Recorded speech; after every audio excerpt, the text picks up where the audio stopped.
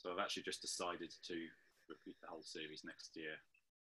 That's the nature of my work is somewhat evolutionary and adaptive. So it'll be a new pass through the whole of social leadership next year with a few tweaks and modifications.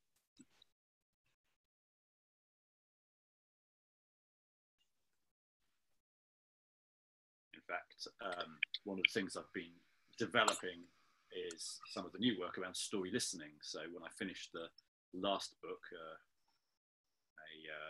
few months ago, the Leadership 100 Days book, it's got the whole section on storytelling. And I've since got quite interested in story listening and sort of the active skills for that. So it's particularly thinking around more senior leaders. How do they listen to stories flowing up through the organization? So come time to do the second edition of the 100 Days book, I'll be adding that in. I might test some of that in a webinar early next year. I look forward to reading that, Julian. Sounds like a good addition to the ever-growing body of work. Just before you start, if I could just let everybody know that we're doing the session today, and we'll be sharing this with everybody after the session for those who are here and those who haven't been able to make it so far. So just keep in mind that we're recording it. And if you have any questions throughout the session, the chat feature in Zoom is a really good way to I guess, raise a hand or drop a question. Just make sure it's set to the panelists and all attendees rather than a private message. I guess I'll step into the background and move into the chat room when Julian gets started. So if anything crops up, I'll catch that, and Julian may spot it, and if not, I'll let you know, Julian, that someone's raised the question. But other than that, I'm going to hand over to you now, Julian, if I may, to start the 12th episode in this social leadership webinar series. Okay, sounds good. All right, well, we'll kick off as we've hit the hour and make a start. I'll just check. Sam, I think you've hit record, so looks like we're running. Okay, well, there we are. Let's become formal as we're now into the formal part of the session. So thanks for joining for this webinar, the 12th in the series on social leadership. We started off looking at some foundations of the social age and then ran through each of the 9 sections of the net model of social leadership, which I'll be revisiting later in this session. So in today's webinar, I guess in some ways I'm taking just a broad tour through social leadership again, but I've also tried to bring in a lot of the material that I didn't use going through the series of webinars. One of the things I try to do every time I do these presentations is build the deck from scratch, because it's easy to fall into just talking about the same aspects of social leadership. So I brought in a few new areas today, and I want to start with this. I normally start looking at the context of social leadership, and I do that thinking about organizations and individuals. So this is one of the illustrations from the 100 Days book. And I brought it in here because it's been in my mind the last few days. I normally say that one of the primary roles of social leaders is to fight for fairness, is to help to make their organizations better. And recently I've been looking in some detail around social systems, how systems work, tribes, communities, societies, organizations. They're all groupings within social structures. And the reason I'm sharing this slide is because one of the underlying themes of the social age is that factors which we used to call perhaps soft skills, or we used to view as the kind of more emotional, touchy-feely side of relationships, have probably become what we would have previously called hard skills. So the notion of an organization that's fair probably confers a competitive advantage these days. Certainly there's evidence that it helps people attract talent. In the US, there was some research out recently showing that more than 50% of people make a final decision on whether to accept a job based on the glassdoors.com score. So if the organization is seen to be fair, sort of well connected with its community, then they're more likely to go and work there. And that again ties into a core theme of the social age, which is that it's probably less important for organizations to have filled all the seats than it is for them to have the right people in those seats. And in a time of fractured social contracts between organizations and individuals, at a time when the organization no longer holds a career. Ooh, I'm just going to check that you can still see or hear me. I had a little glitch going on in the system there. If anybody is there. Yeah. Can you tell me? We've got you back now, Julian. Oh, did I drop out? Okay. I think I may have to. We're all back online. Can hear and see you now, so okay. I think we're good to carry on. Okay, I'm carrying on. And thanks, Martin, for letting me know there. I was getting a series of leaks, but yes, we'll power on. Sorry, so I'm just checking, is my video running? I've sort of lost the ability to see. We see your video and we can see the screen share. Okay, all right, thank you. So I'll plow on. So I was talking about the social contracts between organisation and individual. When we no longer have a career that flows right through, when duration of service is likely to be measured in a few years rather than decades, it becomes more important for organisations to earn engagement, to effectively create space for people to engage in the organisation. So I just wanted to start with this slide to touch on this idea. Social leadership is definitely something that's in this space of creating a higher level of sort of social responsibility and justice between the organisation and the society it sits in. Not as a sense of corporate social responsibility, but simply because by having that reputation, it will be easier to attract the very talent that we need. If I move perhaps back into a more typical view of social leadership, it's this: it sits between the formal power that exists within the organisation and the reputational power that sits within the community. And again, one of the base definitions I give of social leadership is that formal leadership is that which is given to you by the organisation. So it's held within a hierarchy, within rules, systems and process, and the ability to apply formal consequence. So formal leaders can enforce the rules if they need to. Reputational power, which is what sits behind social leadership, is held in bonds of pride and trust, and we'll revisit trust later, and is earned within the community. So one of the key notions within social leadership is that formal leaders may earn social leadership if they put in the effort, if they're humble enough to move beyond their formal power, whilst it's open to anybody to be granted social leadership, again, if they earn it. It's this reputational notion that sits behind social leadership. Now, this slide is one that I put together about 6 months ago, and I find it very often sits right at the start of presentations that I do today, because it really illustrates, or it's intended to illustrate, the difference between the formal structure and the social structure. It's to set the context for that thinking. The formal structure of the organisation is everything that you can see and own and control around you. So it is, of course, all of the buildings, the computers, the technology, the assets. It also is the rule systems, those formal structures of power, and the hierarchy itself. The social structure, which flows around it, is what I've been most interested in recently.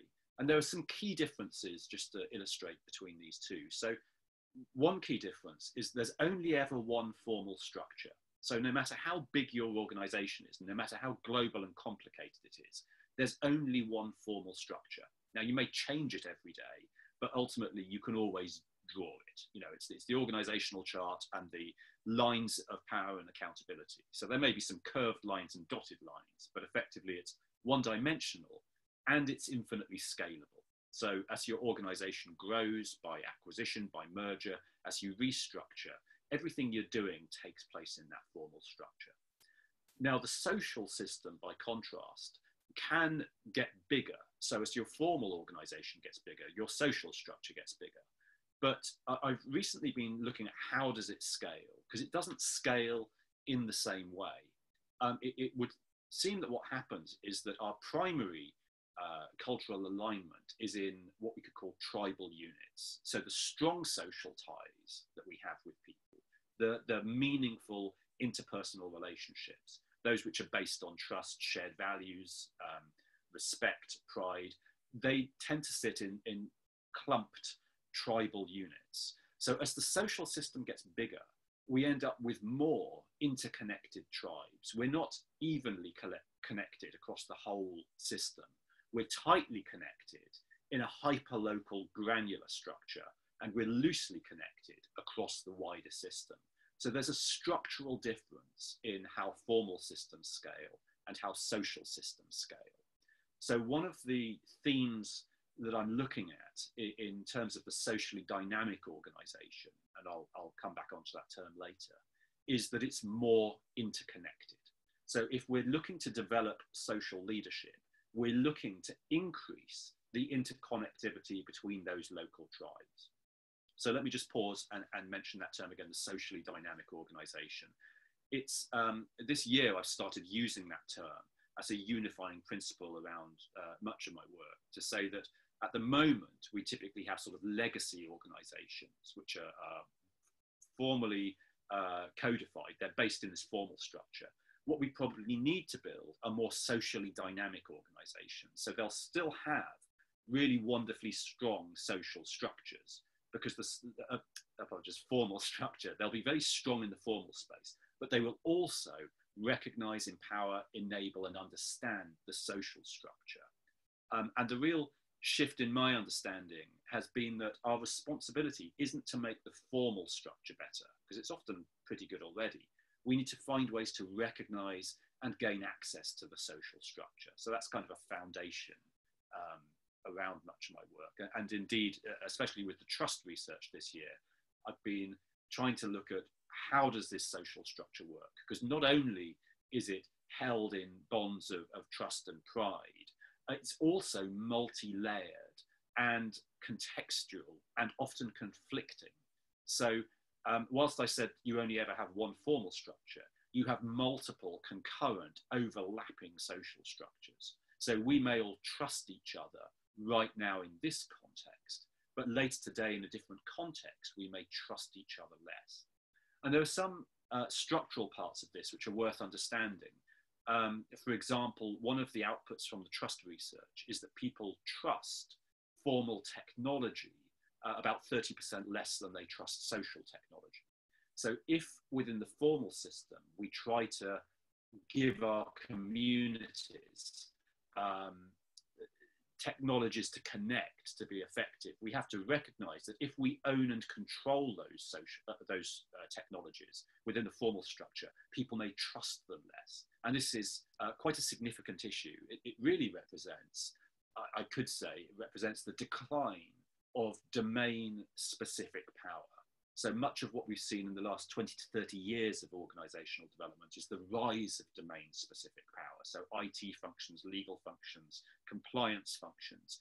And we're seeing the erosion of some of that. So an IT function which relies on owning and controlling technology and implementing it at scale is somewhat out of kilter with the way that social structures operate with socially moderated technology, typically diverse ecosystems of technology and technologies over which the community itself retains ownership, power, and control. So again, just back to this widest context of the social age, this is a slide I again often start with, and it's really these last two clouds which are most relevant. When I say we're substantially through the digital age, it's because my focus is on these social aspects of interconnectivity. We still have, of course, incredible, wonderful, transformative technology, and I've been doing some fun work around that recently, looking at the psychology of mixed realities. You know, how do we behave differently in virtually enabled social collaborative spaces? But fundamentally, the skills we need to be developing in the organization are those ones of social connectivity, of interconnectedness, what we could broadly bundled together as social capital. That's the term I use in the social leadership work. Now, what can be interesting is to consider the types of power that sit behind this. And this stream of work here has actually come out of some of the work I've been doing with the military, predominantly in the US, but looking at types of power. And I think it applies in all social contexts. And it looks at these three types of power. So individual power is your, if you like, your charismatic power. It's directly applied. Individual power probably factors strongly in those local tribal units. So if you enter an organization and you join a team that's based in a particular office, it's your ability to be in that physical space, to smile at people, to make connections, to offer to make them a coffee. You know, it's those charismatic aspects of power which probably contribute directly to your primary cultural alignment, your ability to join and be part of that local tribe. At scale, organizations are built upon hierarchical power, and hierarchical power is obviously that which sits within the formal structure of the organization. So hierarchical power is the mechanism of scale. But of course, charismatic power doesn't carry through hierarchies. What carries beyond the immediate is networked power, reputation-based authority. Now, the reason I'm using this slide, which shows the struggle for control, is because it's quite interesting.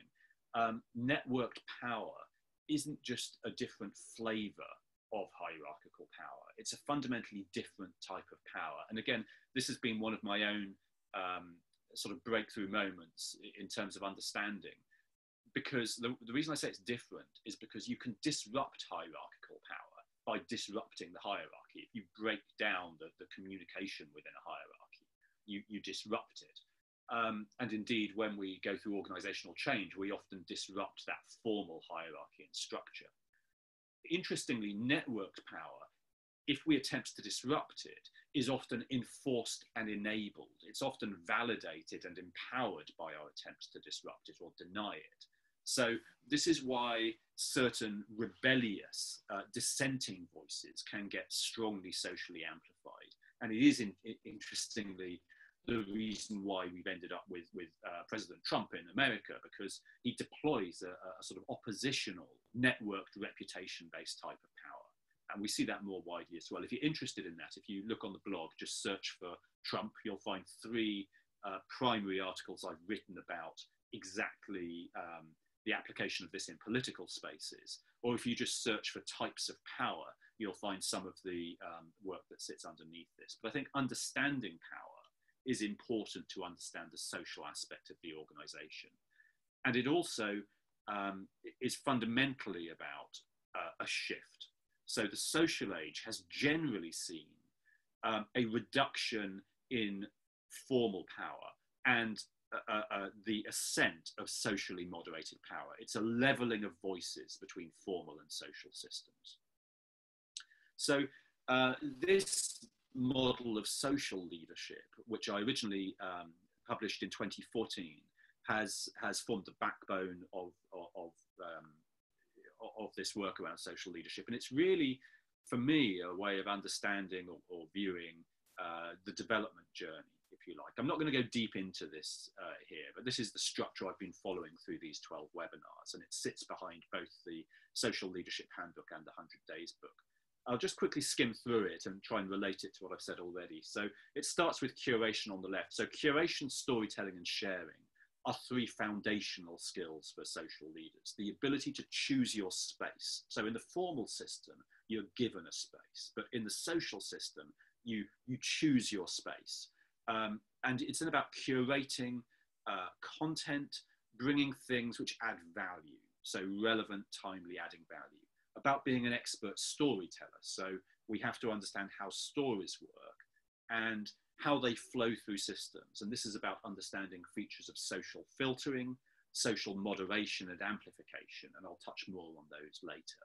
And then sharing to add signal rather than noise. We live in very noisy worlds, and social leadership is about cutting through that noise. The next part is about really your source of power. So community, reputation, and authority is about understanding the communities that we're part of, the many different communities. And then, of course, skill set about how we join communities, how we grow communities, and of course, how we leave communities, because one way of reducing some of the noise is to take ourselves out of some communities. I've also been picking this work up again recently in the trust research, and I'm not going to share that content today, but I'll just say if you're interested and search on the blog for tribes, you'll see that recently I've been looking at how some forces like confirmation bias, unconscious bias, and implicit association mean that when we grow the size of our network, because networks grow predominantly through first and second degree trust connections, we don't automatically diversify our network. We may just grow it bigger whilst remaining very narrow.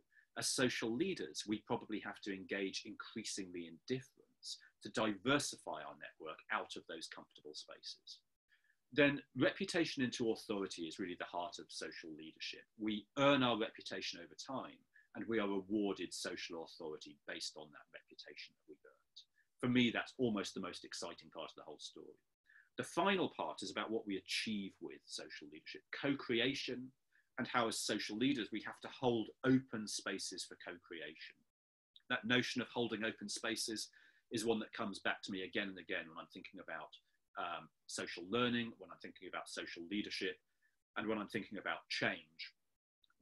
Our role is to hold open a space. It's not to have the answers. It's not to exert formal power. It's to hold open space and ensure people have high social capital so they're able to operate in that space, to be effective social leaders, and ultimately to collaborate widely, both inside the organization and outside it. So I'll just drop into a couple of the, if you like, a couple of aspects of that in a bit more detail. Think about some of the fundamentals. I don't want to get too philosophical about it, but knowledge itself is fundamentally different in the social age. So we've moved from a time when organizations owned, controlled, and codified knowledge. They had knowledge bases and knowledge management systems. And to a large extent, your individual power was founded upon what you knew and your ability to control access to it. Now, of course, today, the types of knowledge we engage with most often are dynamic, co-created, adaptive, evolutionary. They may not be perfect, but our ability to discern what's valid, to discern what's useful is incredibly important. I was actually slightly infuriated at an event in the US the other day when the leader of the event I was at said, we're not going to talk about numbers and research and facts here. We're going to draw upon what we feel to be true. Well, you know, feelings are good, but there's a place for knowledge. I don't subscribe to the current narrative about sort of fake news and fake facts. There is an underlying process of validating knowledge, which is clearly very important.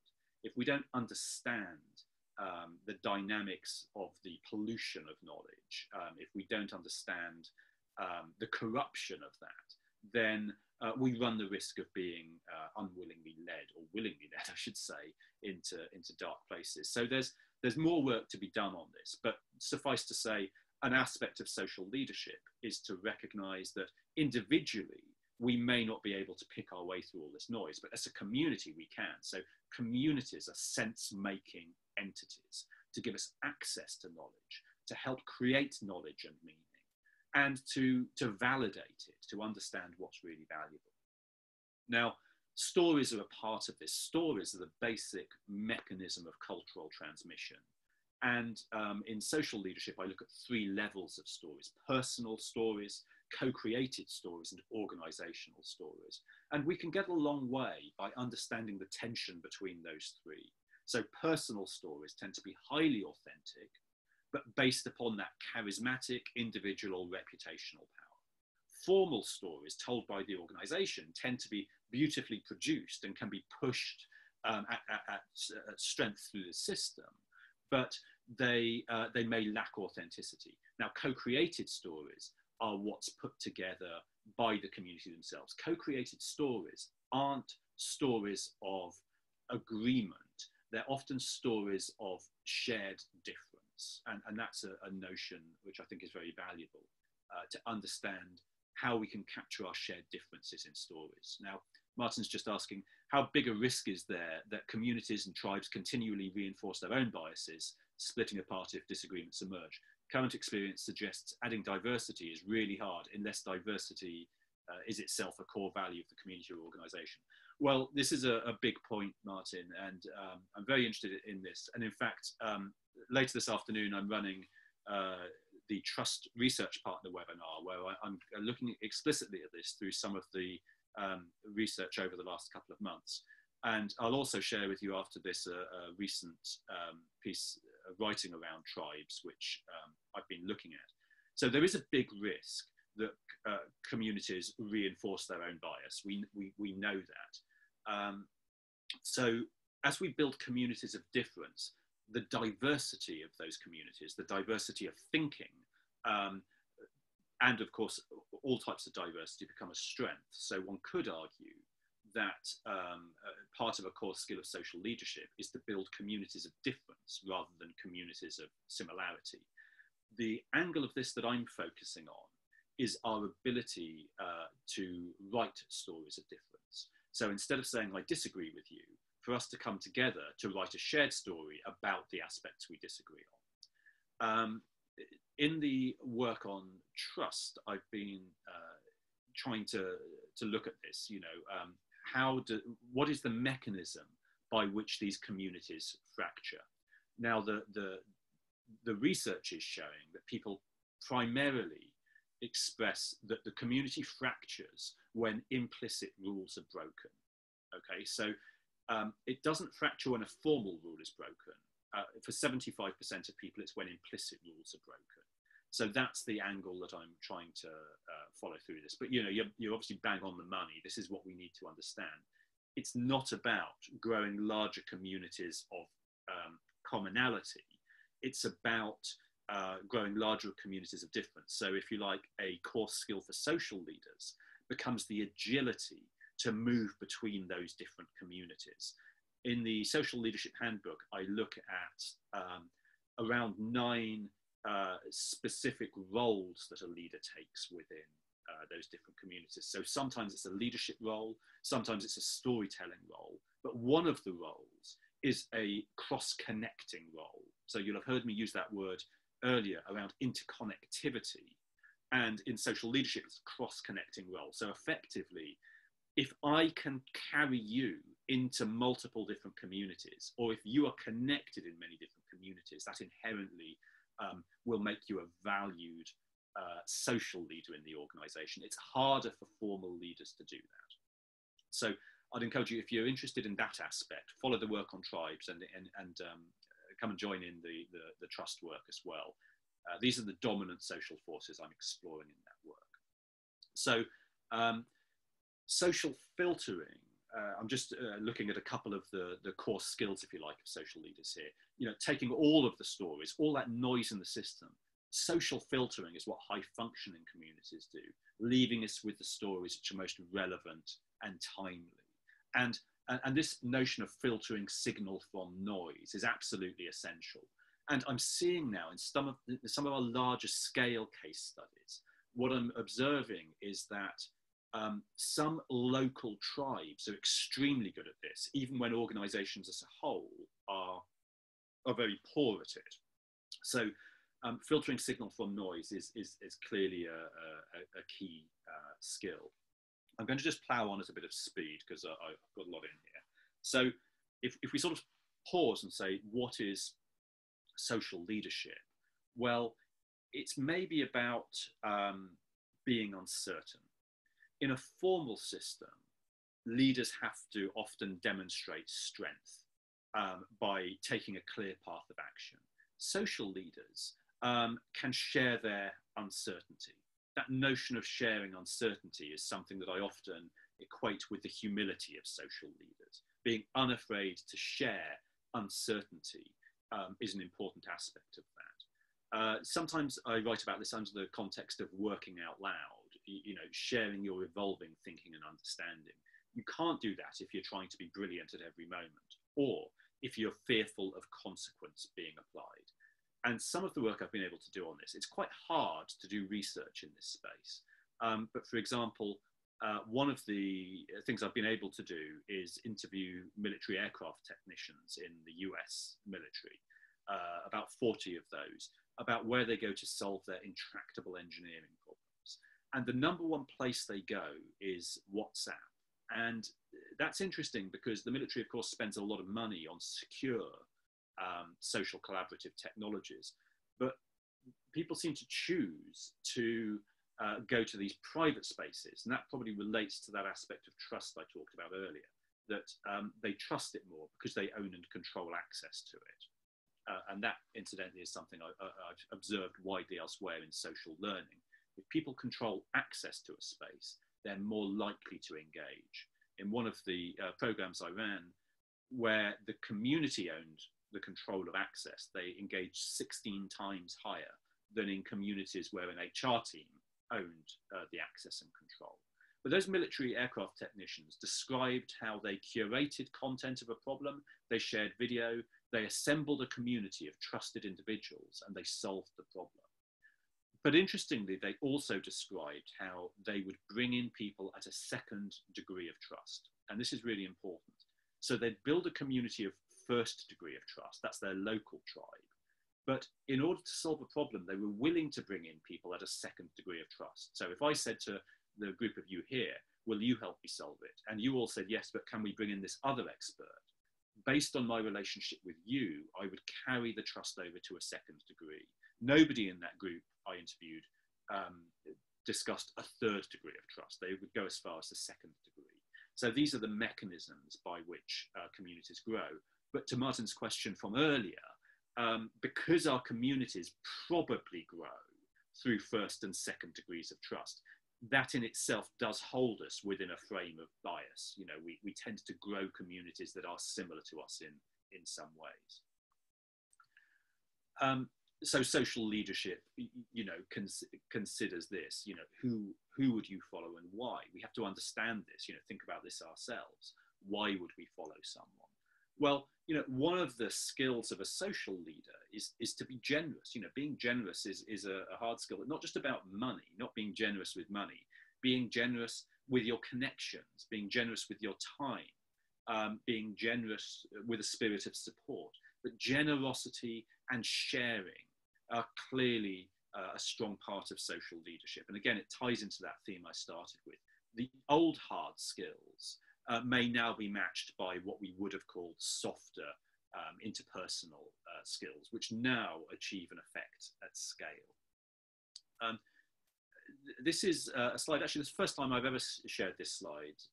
In fact, a number of these slides I've not used before. They're illustrations from the 100 Days book, but I brought this in because quite an important part of social leadership is to set your rules, you know, your understanding. This, funnily enough, so very simple, these are the 3 rules that I use myself in my sort of public social spaces. So anybody that's followed my writing from the start in 2010 will have seen this. I try to always bring a positive tone to my writing. You know, I won't criticize unless I'm adding solutions or value. So I try to be constructive in what I do and responsive. You know, that for me, those are rules that work, but we have to actively curate our rules. If we don't, then we'll just be reacting to circumstance rather than consciously thinking about what we do. And again, you know, taking action is important. Again, this is one of the illustrations from the 100 Days book. And every 10th day in that book is about taking action. Because social leadership isn't something we think about, it's a value that we have to live as we go. Early next year, I'm publishing quite a major book on change, on organizational change, and it's based around the notion of 6-week change. So if you can't see and measure and observe change in 6 weeks, it's probably not because your tools aren't carefully calibrated enough. It's probably because nothing's changing. So there is a strong action focus to social leadership. I think that's important. It's practical and applied. So let's think about, you know, where is it practical and applied? Well, often it comes down to culture. And one of the challenges we face within the formal structure of the organization is the notion of aspirational culture. Much of the work that's done on organizational culture is held in this aspirational space. We talk about values. You know, we could walk today into some of the big banks in London or New York, and they would have, you know, on the walls of the lift or in the lobby, it would say trust, honesty, integrity. And, you know, they're nice words, but just wearing the badge that says it doesn't make it to be true. It's aspirational. Social leadership is firmly in that dominant space of culture. So it's in the lived experience of culture. And social leaders are effective because they engage with people in that space. So culture is co-created in the moment through every action. I talked about storytelling earlier, and this notion is important. So the stories that social leaders tell don't need to be perfect because they're not being judged and assessed by an organization. We weave stories of difference and of similarity. And that's really key to it. You know, we have to be able to come together with people and say, we do disagree, but this is the structure of our disagreement.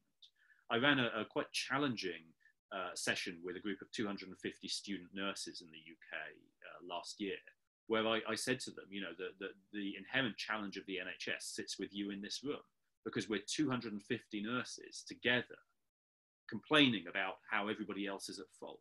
But unless you are having 250 conversations with the people that you disagree with, not to colonize their space with your views, but to understand the nature of that difference, then we're not really affecting change. We're observing the challenge rather than truly taking part within it.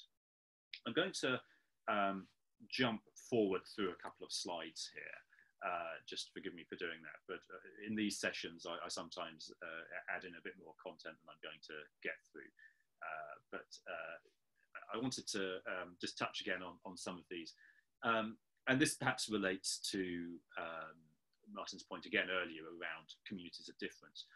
One of the things that social leaders are likely to do effectively is that cross connection.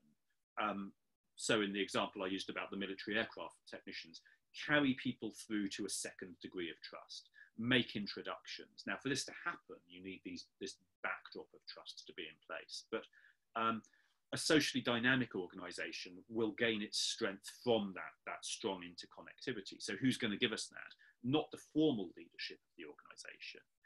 Formal leaders and formal power can only work in formal spaces. We need to move beyond that. So this, for me, is a key argument of why we need to put effort into developing social leadership, because left to our own devices, we will continue to grow our communities based on what we need.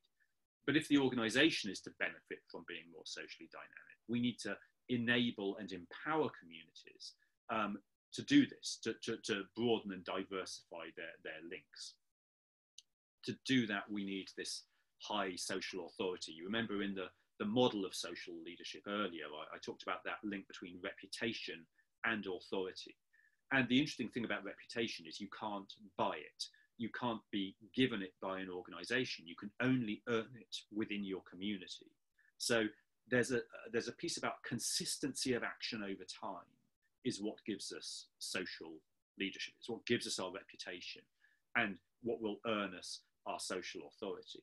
So what does that mean from an organizational imperative? Well, it's interesting. I'm increasingly, finding myself in conversations where organizations want to benefit from co-creation. They recognize the power of the community. And I carried out a briefing at the Pentagon a couple of months ago to a group of about 40 senior military leaders. And it was very interesting. When I came out of that meeting, I wrote an article called The Fear.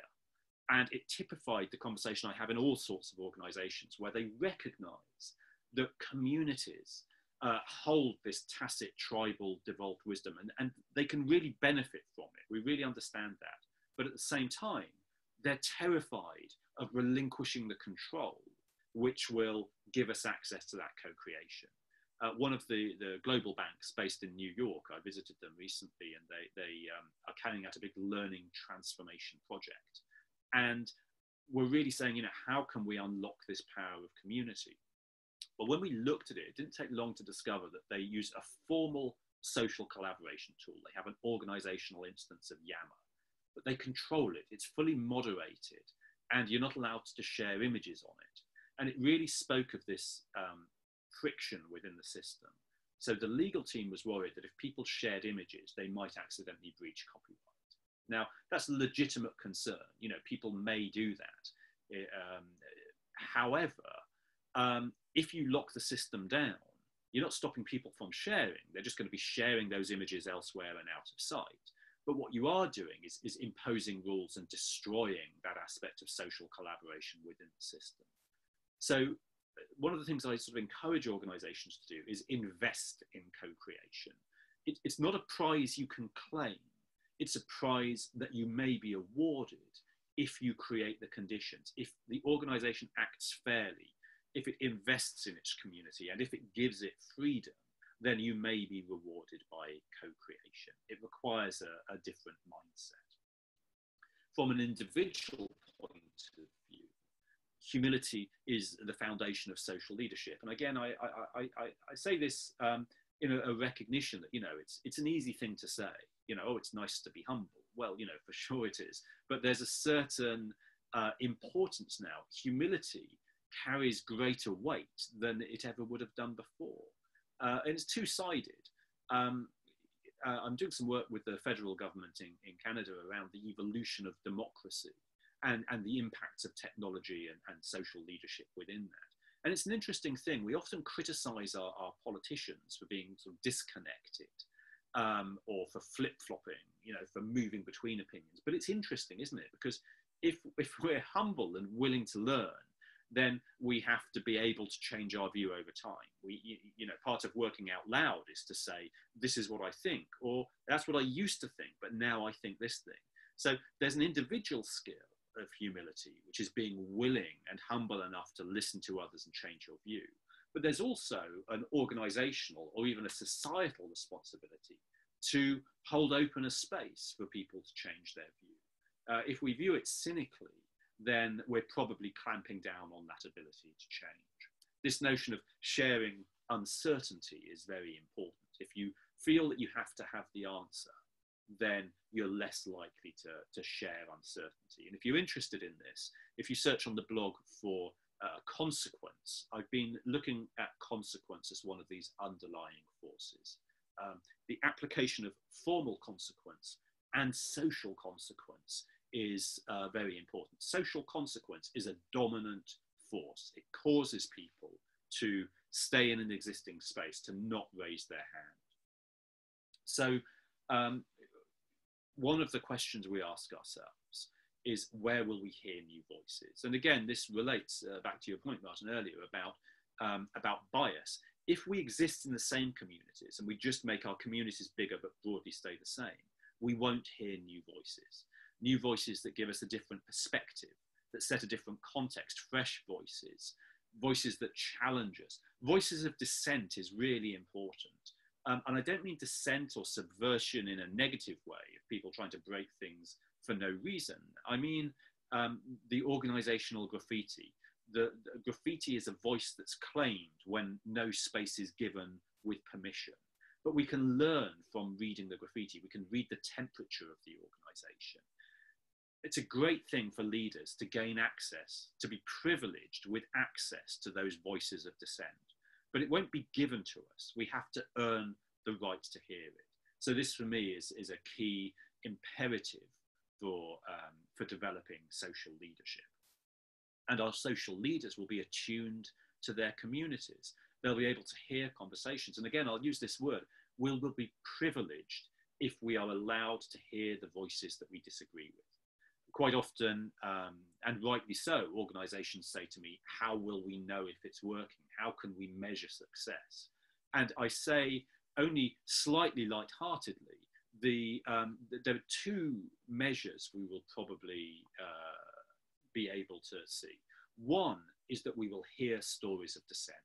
So if we have developed and are developing stronger social leadership, if we're more attuned to our communities, we will hear dissenting voices. In a strongly controlled system, people won't dissent because social consequence and formal consequence are too high. But the second measure is that if we are becoming socially dynamic, we will be willing to hear those stories and do something about them. If we respond with formal power to try to own or control or say that we've got it covered, we just destroy that connection. And that's why I've been looking most recently at story listening, the ability, the willingness of the organization to listen to these stories. Sometimes we feel that our challenge is to get people to speak, but actually our challenge is to learn how to listen and to recognize that we exist in this globally differentiated space. Many of us will be in organizations that cross over not just geographical boundaries, they cross over legal, moral, and ethical boundaries. There are 79 countries in the world where homosexuality is either illegal or not yet decriminalized. I presented around this in Singapore last week, where a country where homosexuality is not illegal, but it's not yet decriminalized, and there have been at least 4 politically motivated prosecutions in the last 5 years. Now, we can sort of take a view, well, why is that relevant? Well, it's relevant because if people are unable to engage authentically in social spaces, technology may bring us together, like the technology we're using today brings us together, but it doesn't give us shared values or principles. Not everybody has as loud a voice. People are disempowered for all sorts of reasons. And an interesting sideline on this is the trust research. So I won't get deep into it. I think Sam has shared a link earlier. The landscape of trust research is the largest study in the world I'm running this year about trust. And so far in the initial analysis, and I should stress this is early stage analysis, but gender is the strongest factor impacting in every single dimension that I'm measuring are gender-based differences in the understanding and experience of trust. The second biggest difference is technology. And the third biggest is age. People often think age will be the strongest factor, but it isn't. So we have to do more work to understand this and be able to engage across our shared differences. So I've just got a few slides I'll run through just to sort of pull together the end of this journey, if you like, and we'll have some time for questions as well. I'll do post any questions as we go. Again, I'm always sort of wary of platitudes and saying things which just sort of sound nice, but social leaders do what's right, not just what's easy. I think this is very important. And I'm quite explicit about this, even with organizations. If you develop social leadership, you are accepting fundamentally that you are building a type of leader that may stand up to you in the future, that may just say what you are doing is not right. And I'll give you an example of this. The gender pay gap is an ongoing issue in all of our societies. It's only in Iceland that women have gone on strike to try to close the gender pay gap. And in the UK, the gender pay gap is closing, but it's closing very slowly. The last estimate, I did some work with the UN a month or two ago, and the estimate that was shared there was that it will take 170 years at the current rate that the gender pay gap is closing. But how many organizations are willing to commission a blind study of every role and remuneration within the organization to say, well, these people that are paid less should be paid more, or these people that are paid more should be paid less? That's how you close the gender pay gap. But we don't do it because of normalized inequality. We accept it, we talk about it, but we don't actually do it. And this is a challenge because as a social leader, you can't tolerate inequality. One of the aspects of the trust work, which I'm just starting to prototype, concerns the notion of organizational pollution. And it's when we have a deep-seated social imperative to do one thing, but we're prevented from doing so by the formal structure of the organization. And I should be clear, this isn't about bad organizations doing bad things. I barely believe there is any such thing as a bad organization or bad people trying to do bad things. But we do exist within systems as a whole, which perpetuate inequality. We have to put the blame somewhere. And broadly speaking, it sits with all of us. It's not just the people who perpetuate inequality, it's the community which permits it. And again, I've been writing on this recently, looking at normalized inequality and how we have to tackle it as a community-based, at a cultural level. So social leaders do what's right. They stand up, and I say without any trace of irony, they stand up whatever the cost. I was struck by this, by a friend actually who was an HR leader in quite a large mining company, a global mining company, and traveled widely and was going through fertility treatment. So said to her organization, for these 6 months while I'm going through this treatment, I'll be unable to travel. And they fired her for it. They came up with a reason to get her out. Now, because she's an HR leader, she knows the process, and they played the game and went to a tribunal and ended up with an out-of-court settlement. But the organization knew that they could remove her from the system just by paying the price. The interesting thing for me was, as she went through that process, an HR legal process, she was able to have another member of the executive be with her, to be her friend through that process. And it was a conversation she recounted to me about that leader who said, I think what we are doing is wrong. He said, I think what we're doing is wrong. And she told me that story. And I said to her, I don't want to hear that story if he's telling you that. I only want to hear it if he's standing up in front of the rest of the board saying, this is what we're doing and it's wrong. And if we don't make it right, I'll quit. Because if you're not prepared to stand up for what's right, you're tolerating inequality. And the toleration of inequality is what perpetuates it. It's not the one person doing the bad thing, it's the wider systemic pollution from that. So, social leaders have to stand up and leave nobody voiceless within the system. And again, I share this without a trace of irony. This is not some kind of hippie view about how we have to be nice to people. It's about, if we want strong socially dynamic organizations, we have to fight for them. And crucially, it's in the power, it's in the interest of the organization to be socially dynamic. And why do I say that? Well, it's quite interesting. At the moment, I'm engaged with a range of clients who are paying a lot of money to recapture innovation, to be innovative, to be able to change. But the sad truth is, it's those very organizations which have engineered out their ability to be innovative. There are only two types of innovation you can bet on. There's radical innovation, where you come up with this great idea that disrupts a market and steals the future. Or there's a distributed type of innovation. And that's the type of innovation in a strongly interconnected organization, which is able to be marginally more effective at scale. And that's really important. That is achievable for any of us, but it requires all sorts of action. It requires action on the individual. None of us, it turns out, not even me, none of us are perfect. Change starts with ourselves. It doesn't start with looking at others. It starts with ourselves. And social leadership is very much about that.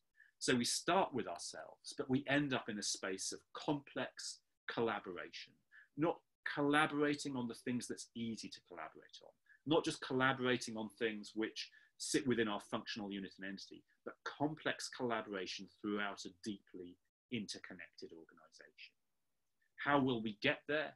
Well, by developing an ability to experiment. Again, people often say to me, what are the best organizations you see? And it's easy to answer. The best organizations are ones that are not strong because they have loads of money and fantastic offices and beautiful people running them. They're strong because they have a deeply embedded methodology around curiosity.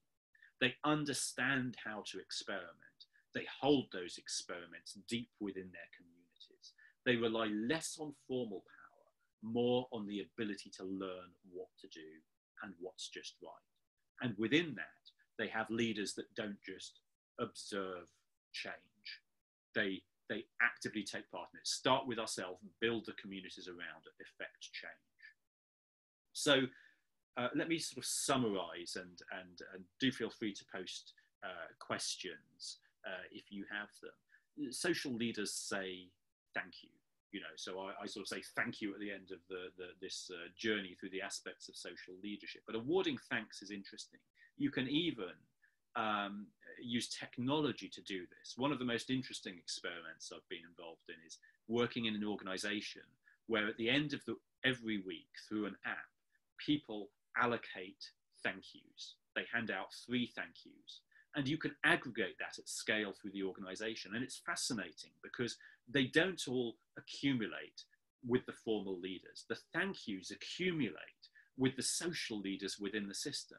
It's the hidden layer that you're able to visualize. But understanding that flow of thanks is very important. Now, just while I'll let you type any questions, we've got, I think we've got 7 or 8 minutes left, but just whilst you're thinking of any questions, I just thought I'd share a little about where I'm looking to take the work on social leadership next. Well, as you'll have heard me mention a few times, I'm interested in complex human social systems. And if we ask the question, which social systems are complex, the answer is every social system is complex. And we're never going to be able to model it and reduce it. Although I did have a really wonderful afternoon in New York a month or 2 ago with, I was doing some work with a group of mathematicians at Facebook. And as you can probably imagine, they have some good mathematicians. And we were talking about these complex dynamics of community. And they were saying, we think we can model it. And for one glorious moment, I sort of felt we had this shared understanding. And then, of course, it sort of drifted apart because we didn't share enough language. You know, we couldn't quite see that. But I'm interested in the forces that act upon social communities. I've talked about trust already, but pride is interesting. I've been able to work in a law firm to try to map a pride network. And that's very interesting to see where people find their pride. I'm looking in more detail at cultural alignment. So the notion of a primary cultural alignment, which is probably what sits within your tribe, and a secondary cultural alignment, which is what sits in the larger organization. They're probably entirely separate things. Primary cultural alignment forms in a matter of hours into days and is then reinforced over weeks, months, and years. Secondary cultural alignment, your ability to navigate the fully dynamic culture of the organization, probably takes several years to fully form. So if we can think about that and start to work on how do we build secondary cultural alignment faster, that might be interesting. I've also become interested in the taxonomy of these social systems. What are tribes? How do tribes relate to communities, to wider organizations, even out into society? Now that taxonomy won't be right yet, but that's interesting for me. There seem to be clear dominant tribal forces.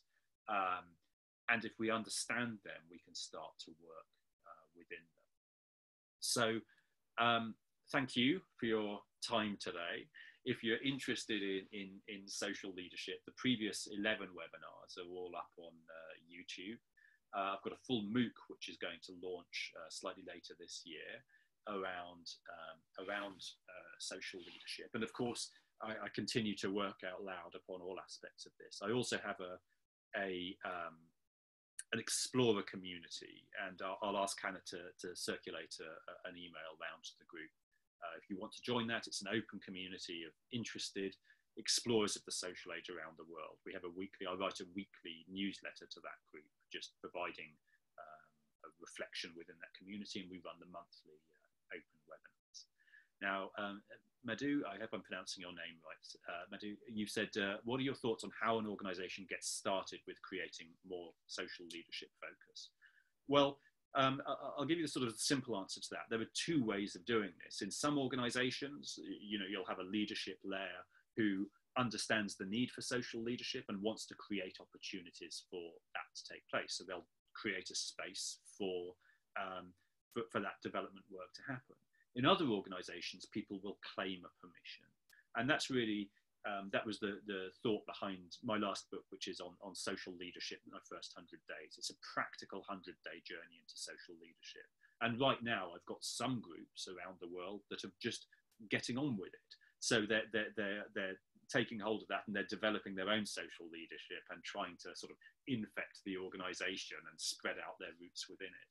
Other organizations take a view that they recognize it and they want to develop it. So perhaps consider within your own organization, what stage it's at. You know, in the change work, I talk about constrained or resistant organizations. So is your organization actively deploying antibodies to kill these conversations about change?